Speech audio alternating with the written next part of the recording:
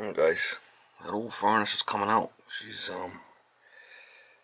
34 years old. It's an old gas 80 plus furnace. I got another one that's going in there. It's 14 inches wide, a little 50,000. This house has air conditioning, but it has AC on the second floor and it blows down. So this is strictly heating. Nothing's wrapped on any of these ducts, so if you put AC on this, it would sweat. There's no room for it anyway. Because I got it up off the ground because it could potentially flood down here. So this is all open down here, and I'm gonna have to do is I'll have to take this wall out here to be able to get to the electrical, and might be easier. These doors always stay open for makeup here down in the basement down here, so probably gonna have to. It's gonna be a tricky one, so I gave some shots as I go. I'm gonna have to cut the front of this plenum out with my grinder to get in there and to cut the bolts to slide this thing out. It's gonna be a tricky one. Let's see if I get you guys some shots. Alright guys, I had to take this 8-inch that goes up to the second floor to feed the second floor. I had to take that out and fold this piece back. I had to get in there and grind all the screws. There was all screwed all the way around this thing. So I had to get in there and grind them and then hit it with a hammer and a screwdriver to loosen them up.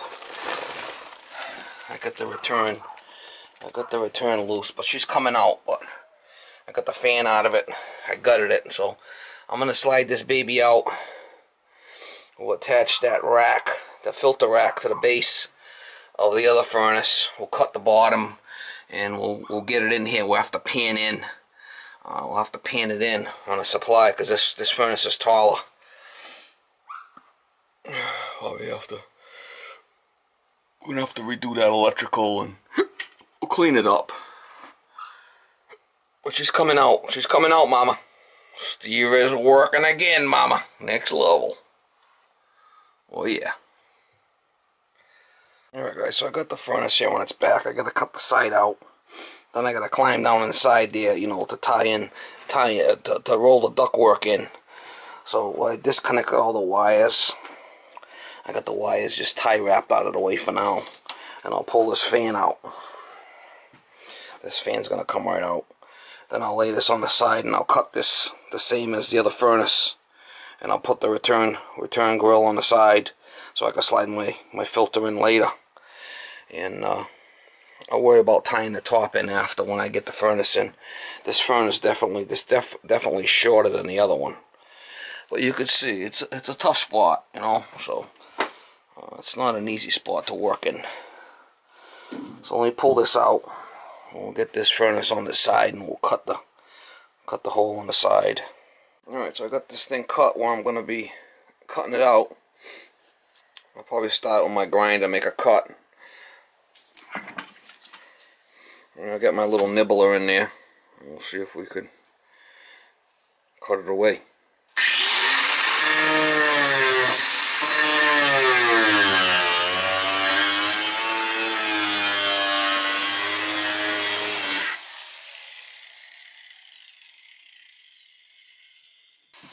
You gotta open it enough to be able to get the nibbler in there.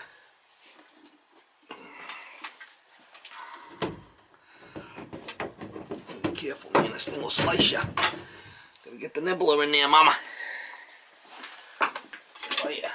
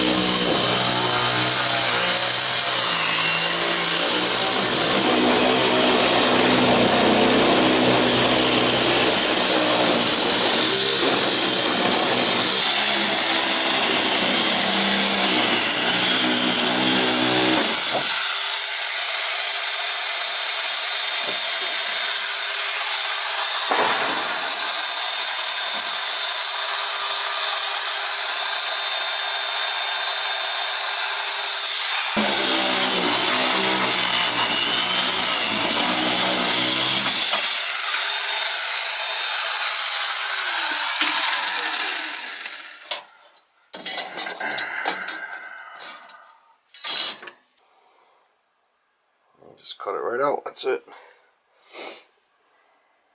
Called the nibbler.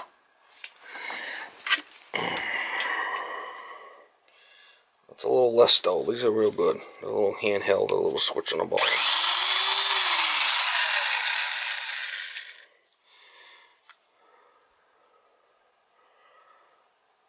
These are nice. Little 110, you know. Alright guys, so I got the bottom all taped up with the tape.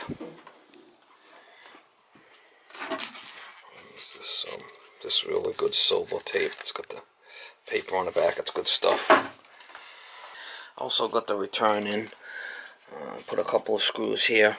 And if I got screws, I like to put tape over the screws so you can slide the filter in. And this edge here, let's see, it's right in there. So what I'll do is I'll put the unit in. Then I gotta bend these tabs over, crawl inside. Once the furnace is in, I'll crawl inside and bend the tabs over to connect this to the duct. You can see the tabs are going to be bent over after. This basically the duct comes right here like this. This is going to be the back, and then that gets folded over. That's how it, and then the filter goes right in. All right, so let me get this in place, and we'll get you some shots. It only comes up like 34 inches, so I got to pan in about 12 inches or so. That'll be no problem for me. Man of my calibration, no problem.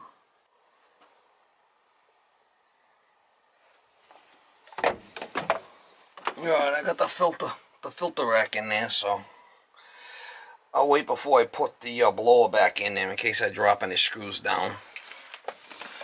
I got my S-lock all the way around the base here, and I got the S-lock all the way around the plenum here. Well, I gotta do my pieces next, but put a little scab piece in there and scoot it in there. So I just have to put a little piece on the top there, and then I can put that starting collar back on there when I'm done and pick up that second floor. Now, this is only a tiny little house, so it doesn't really need a lot. The other one that was in there was a 75, and this is a little 50. This thing will blow this house away. It's only a tiny house, so we're gonna be good with it. I needed to go with the 14-inch wide. Either that or rip this wall down, but this has been like this for years, so we're gonna leave it. Alright, let me see if I can get some sheet metal, and I'll show you guys how I pan that in. I've done videos about this before, but gas pipe's going to work out good. I'm going to turn that right down and go right down in there. I'm thinking electrical is not going to be that big of a deal either. We're coming along. Let me get some sheet metal and see what we can do here.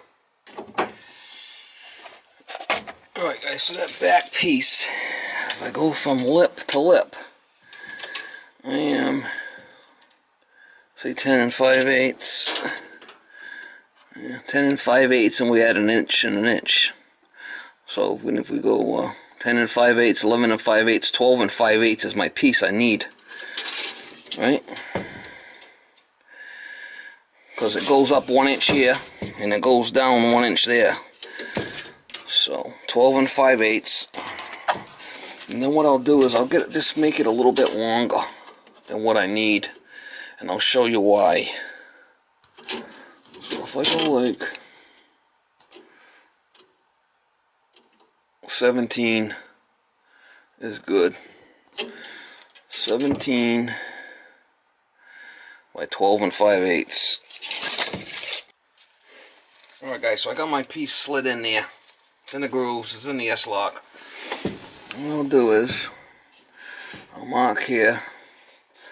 This is going to be one bend. I'll mark here, and this is going to be the other bend. Okay. Mark here. This is going to be another bend. And we'll mark here. And this, I'm lining it right up where this is, and this is in. Okay? So I'll show you what I'm going to do. What I'm going to do is I'll put my S-lock on this, I'll mark it, and then I'll mark over 1 inch. The 1 inch mark over will be my cut. Same thing on this side. Can you see? Am I blinding you guys with this flipping light? I got my mark here. You guys see that? I got my mark here, mark here. So you know, mark on the inside because I got to cross break it on the inside. So let me pull that thing out and I'll show you what I'm going to do. I got a mark there, a mark there, a mark there, and a mark there. And I write in so I know, you know, where my top or my bottom is and where the inside is. I'll show you what I'm going to do from there.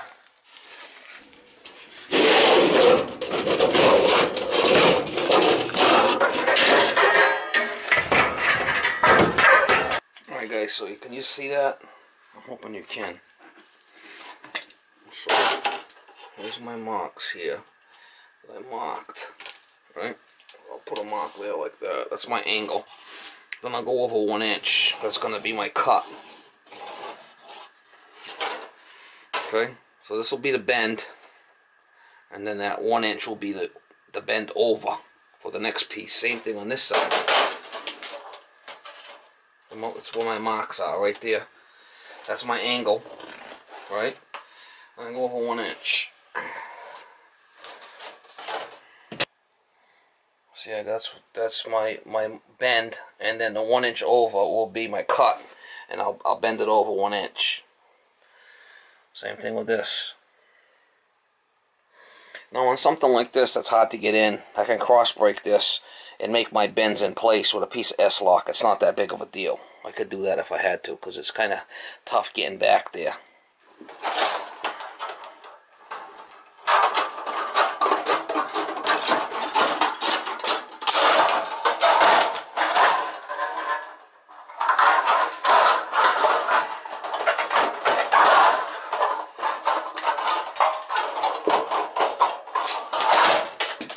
Anything like this, you should cross break it, you know. I'll show you how.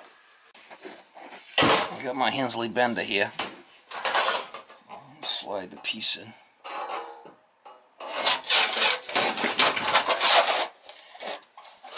Slide the piece in and just give it a little chooch.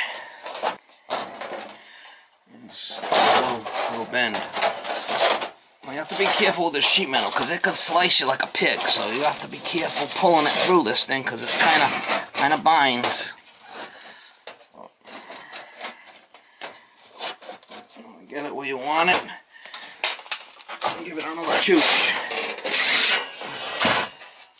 And there's our cross break right there.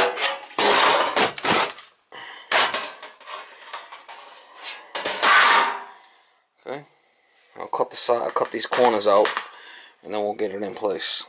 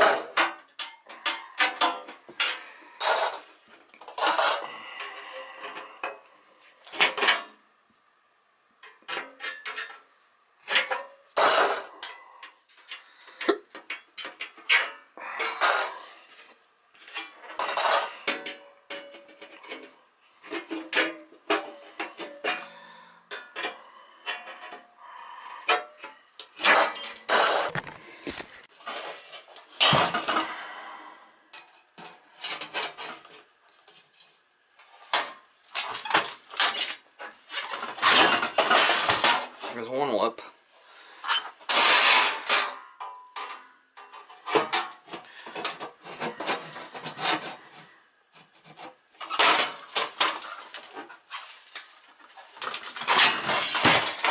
There's another lip. Right, now you got to cross break it from the inside if you want your bends to go out. If you cross break it from the outside, your bends will go in. It kind of looks shitty, so that's what you want right there. That should be my piece.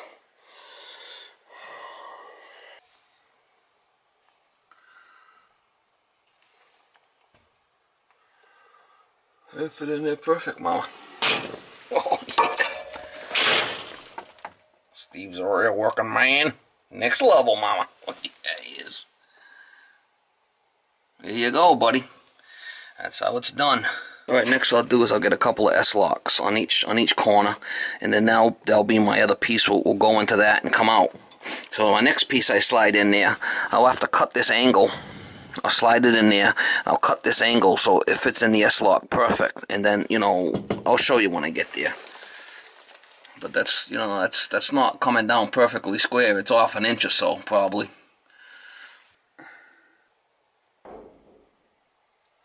Sheet metal's not hard to do if you do it this way. It's got two edges. Let's see if I can open it up for you so you can see. See, one side's like that and the other side's like this. That's what it looks like. So what I'll do is the piece that I'm going to be sliding my sheet metal into, I'll open it up with a screwdriver. The other piece I'll keep kind of tight. So I'll bang it on the plenum. They'll hold it in place. I always put this part that's going to go receiving the new sheet metal on the outside. This part that's going to be receiving the sheet metal always goes on the outside. Okay? I'll go in like this. Alright, and the new sheet metal will go in on the outside. See that lip? It's open with a screwdriver. So the new piece will go into that S-lock. Same thing on this side. I want to put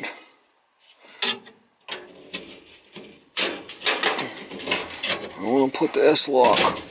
So when I put my new piece, it goes in on the outside. Alright, so I got those two pieces. I'll measure this, I'll cut my piece, and I'll slide it in. Again, you want to take two measurements. So my measurement here in the back is 10.5.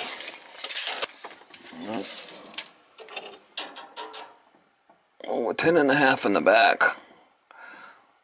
It's 12.5.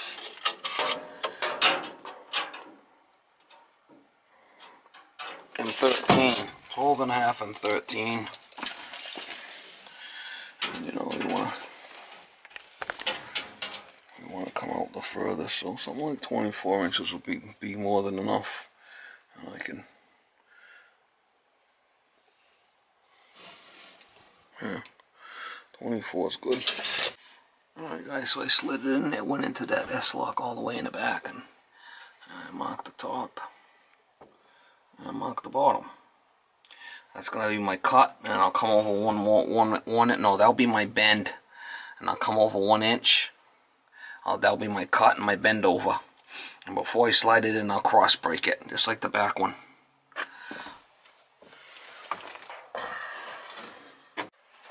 Alright guys, I got all three sides. I got it all screwed in. I gotta pokey it good before I close up the front. I got some pokey. I got some more in the chalk tuber. It's duct seal. I'm gonna have to seal up all the inside really good before I close it up. I'll probably seal all them up too, them joints, if I can. But I'm all concerned about getting these joints here sealed. We're working with building it as we go, mama. Oh yeah. Alright, I got all the ductwork back together. Let's go into the second floor, that one there. Everything's pokeyed up. I got this return tied back in. I gotta put the fan in now, do the smoke pipe, gas pipe, and the electrical. I should fire it up. So it's coming along. Now, I could have went with a 90%, but me go to 90%, I would have to go to 17.5 inch wide, and it would have been, it was really close. So I ain't got no problem going with the 80% into the chimney. I really don't. I wanted to stay with the 14-inch wide unit. It just makes life a lot easier here. I probably could have gained a little bit, but you know, then trying to get the exhaust outside would have been a problem. There's no problem with makeup air down here. This is an old house. It's an old stone foundation, and it's very drafty, so I ain't got no issues.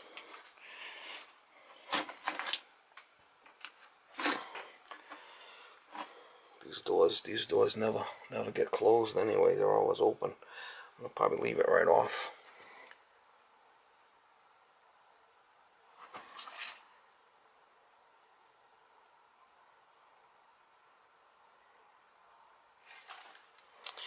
Alright, well, I got the electrical done. Came in with BX. And I put the switch up top there. On-off switch. I just ran a positive, a neutral, a power, and a ground right inside that. Clipped it there. Clipped it there. And just ran her into the box there. So the switch is up top there now. Which is not a big deal. It's right there. It's not a big deal. I got the gas pipe done. I had people ask me about the gas pipe, how I do my gas pipe. I like to pipe all my stuff off hot. I don't like it using any flex on the furnace. So I had to put a couple in there. Close nipple. An elbow. I came down with a small, like a 2.5 inch nipple to a T, to a drip leg. And I came into the union right here. And yes, I did use pipe dope on my unions. I put pipe dope on my unions. I feel that it goes together better and it don't bind. So that's what I do. I use pipe dope. And I've been doing that ever since I've been an apprentice, and I'm going to continue. And I put the sticker here with the date, 80%. I got it all pookied up good. I got that all done. The smoke pipe, I came up. 3x4 increaser. And it jumped right into the chimney like it was before. I put a hanger here off this beam to carry it. And also put a hanger here off the plenum. It makes for a nice sturdy job, you know. Next thing I gotta do is start it up, check the gas pressure, and do my combustion. Check my combustion. But she's ready to rock and roll. I'm just picking up all my stuff now, and we'll do a combustion test on it. It might smoke a little bit when I first turn it on. We'll have to see. Smoke alarms might go off. We'll have to see.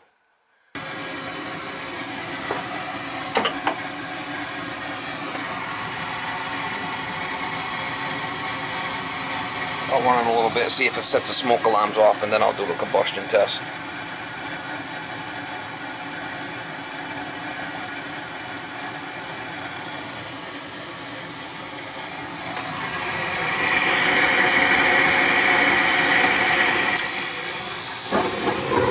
Houston, we have ignition.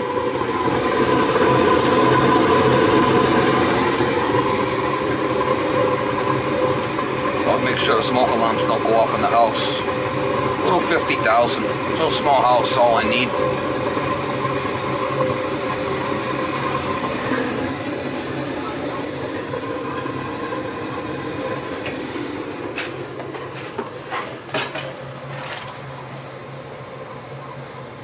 Blowing off a little bit of smoke.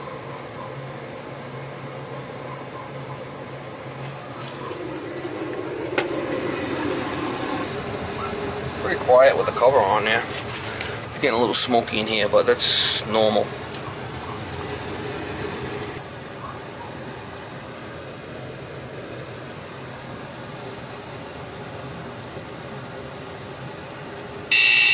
Oh, there they go, mama! There's a little test you guys can do. Put your little seal detector right on the register.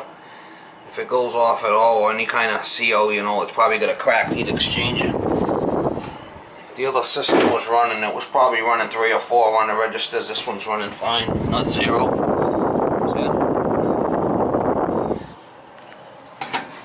A little personal. It's just a quick little test I like to do sometimes. Alright guys, I'm going to do a startup here. I'm going to check the gas pressure. I got it in the port there. On the manifold size port, and I went through this hole here. I want to put the door back on. So that's the best way to check it. And we'll do a combustion test, and we'll check the gas pressure at the same time. Zeroed out right now. I got my gas pressure here. And my combustion will go in here. And my draft will go in here, so I can check it at the same time. So let me get it started, and we'll get the combustion test done. A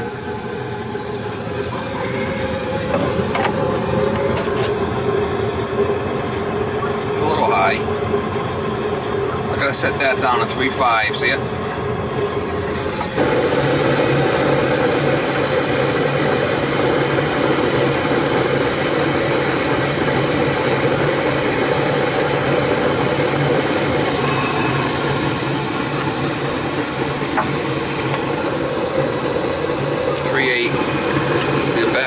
Back this off to get it to 3.5 if I can get it in there. Alright, it's in there now. Backing it off, we'll drop it. Right around 3.5, we'll check it right there, 3.5. Alright, so that's pretty much set where we want it there. Put the cap back on. Probably wouldn't make that much of a difference on the combustion, but it should be set around 3.5, so we'll check the combustion now. You can see I put the door back on.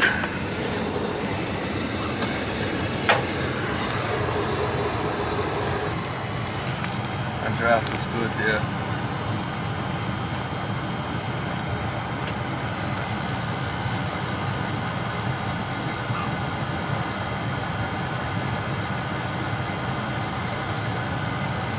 My draft.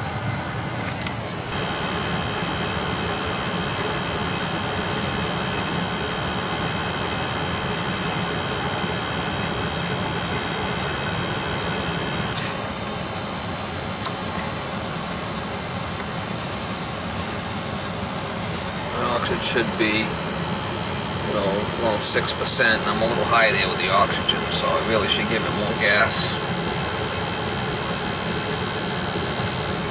My draft is good. Let's see what the CO2, 8.5 to 11.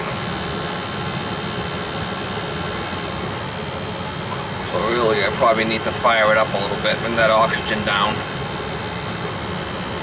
Let me try firing it up and see what happens. I'm going to try to fire it up and see what happens. Raise the gas pressure. I want to bring that oxygen down.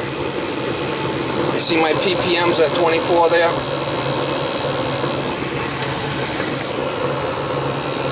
See where I'm at now.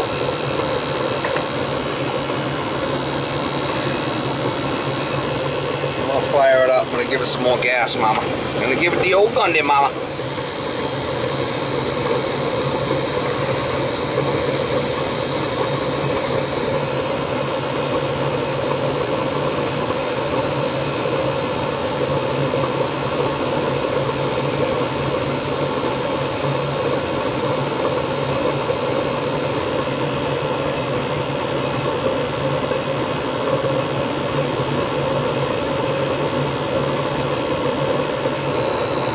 It's dropping now, my oxygen. My gas is at 4.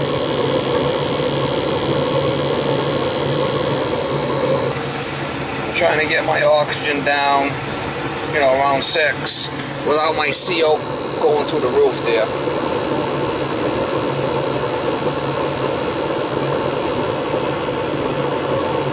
.7 parts per million. Let me give it a little bit more gas, see what happens.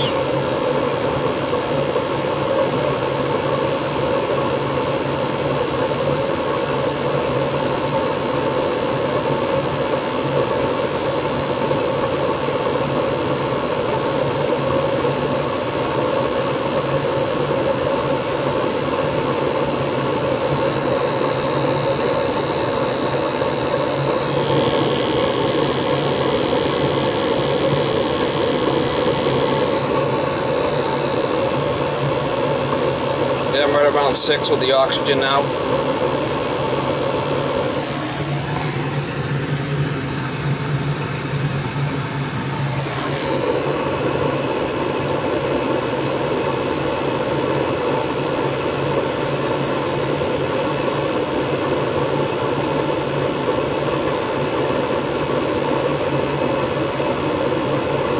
Carbon dioxide, 8.5 to 11. I'm in range there. Oxygen, I should be 3.8 to 6. I'm 5.8. Parts per million is 28. My stack temperature should be 225 to 500. I'm good at the stack temperature. Look at my gas pressure is running at 4 1/4. We can't always go by 3 1/2 because it's underfired. Alright, I'm going to leave it there. I'm right around 6 with my oxygen. My carbon dioxide should be 5.8 to 11. I'm good there.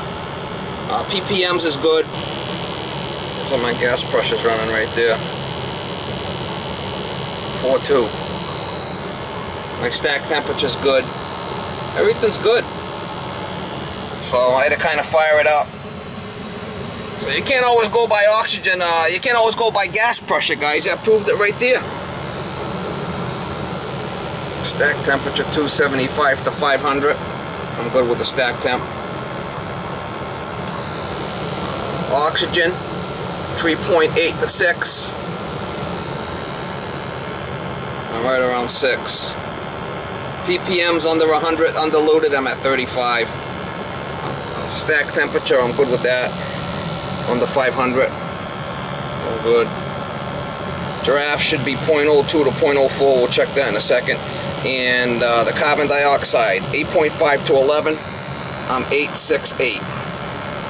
Alright, so let's see what our draft is. 0.02 to 0.04.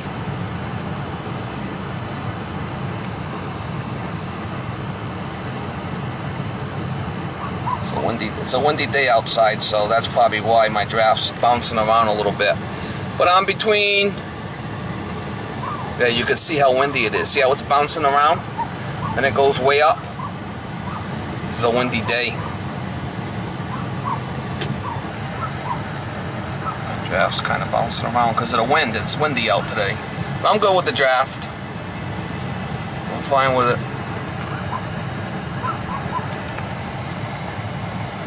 I got draft there. See it? See the little ball? I'll go outside. I'll show you how windy it is out. But alright, so I'm good with that. Actually, my ppms are coming down a little bit. So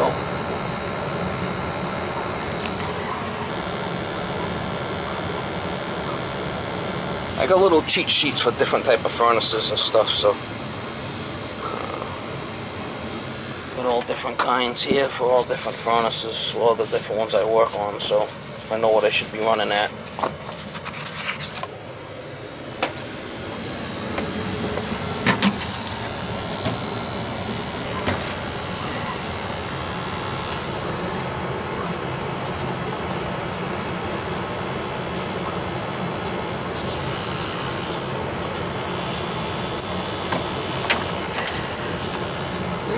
Testo, team Testo, mama. Fuck yeah. 4.3, I'm running. And look at all my oxygen's right where I want to be, actually, so that's good. So I had to fire it up. I had to fire it up, mama. Oh yeah, I had to fire it up. Next level. I got that plug back in there for the gas manifold. Just goes to show you, you can't always run it at the set pressure.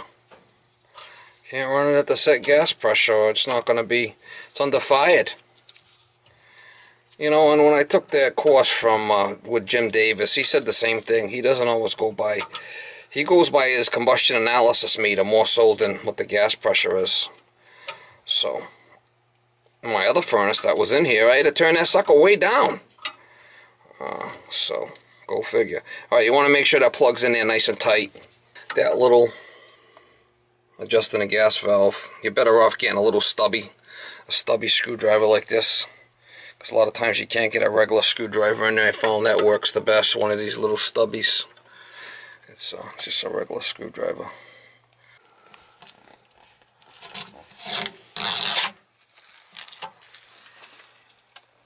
A nice little unit. It's kind of, you know, it's only 14 inches wide. It's a tiny unit, but it's all I need for this house. Did the combustion test, put the date, new gas furnace combustion test, it's done. I just have to take my draft gauge. I gotta get a couple of plugs for these two and I'll be done. This is what I've been using for draft gauges. That's pretty good. So draft's kind of jumping around because it's a windy day outside, but I'm good with that. Everything's good. This is in my own house, so I'm very familiar with the system. I've been here for 34 years, so I put the original furnace in with my father, and I just did the change out now. 34 years old. Yep. Put it in when I was 17. Yes, ma'am. So you're ready to rock and roll. I gotta get a couple of plugs for that. No big deal. I put the plugs in there for the YouTube police. Oh yeah, mama. The YouTube police are after me. Oh yeah. They're gonna get me, mama. Oh yeah, mama. They're after me. Alright guys, that's it. She's done, mama. She's next level. Oh yeah. Another thing I want to do with the temperature split, I got a thermometer there and I got a thermometer here. So we'll see what the split is. Here's another book that I got from Jim Davis. 6 to 9 he calls for the oxygen on Jim Davis's stuff. The other stuff was from True Tech Tools. This is calls for 6 to 9 and supply air temperature 132 to 134. We'll see what our split is, but I want to check it.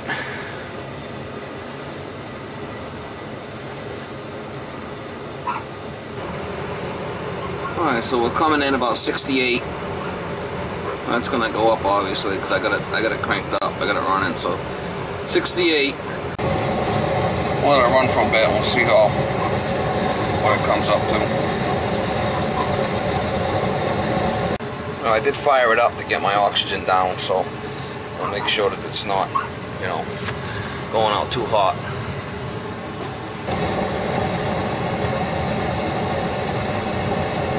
So we'll say 132 to be safe, right? I'm 70 here. There's my split right there, 62. 132. That's what his supply air temperature should be, 132 to 134. So I'm fine there. You know, I'm not overfired.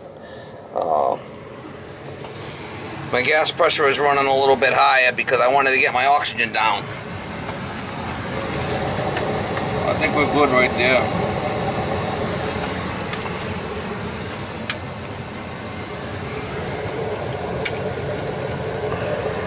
A 60-degree split.